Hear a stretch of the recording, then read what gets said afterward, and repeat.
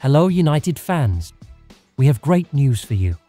Man United are opening the door to a Bruno Fernandes deal.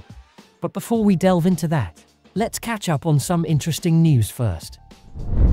United considers hiring Gareth Southgate or Roberto de Zerbi as they reassess Erik Ten Hag's position. With Southgate's £96,000 weekly salary and de Zerbi's free agent status, both are under concrete consideration by the club. Prepared to pay £59.5 million, Man United aims to sign Atalanta's Teun Koopmeiners as a potential Bruno Fernandes replacement. Despite competition from Liverpool and Juventus, they hope to secure the Dutch midfielder. Wayne Rooney believes Harry Maguire's absence will be a significant loss for England at Euro 2024. He pointed out England's defensive issues in their 1-0 defeat to Iceland, stressing the need for experienced players. United can sign nice duo Jean-Clair Todibo and Teun for a combined £38 million. With Raphael Varane set to depart, Todibo and Teun offer strong defensive and midfield options at bargain prices.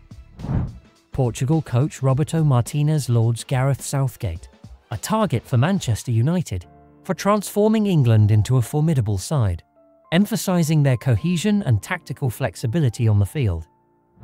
Amid speculation surrounding Erik Ten Hag's future at Man United, Scott McTominay lauds the manager for handling pressure and deserving the FA Cup win, while acknowledging potential changes ahead.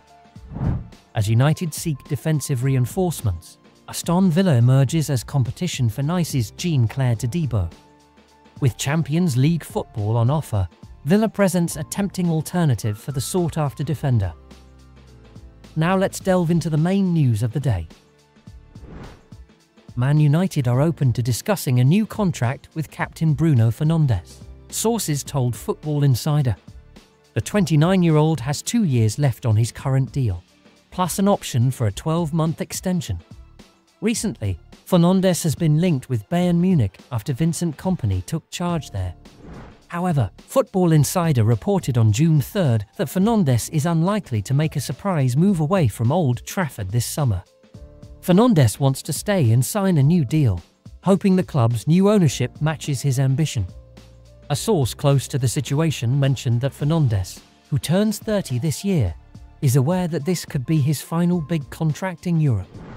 The Portugal international is already one of the highest paid players at Old Trafford, alongside Marcus Rashford and Casemiro.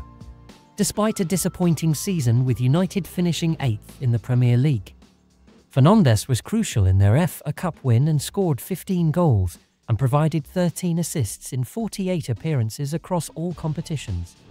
Fernandes joined Man United from Sporting CP in January 2020 for around £47 million and signed his last extension in 2022.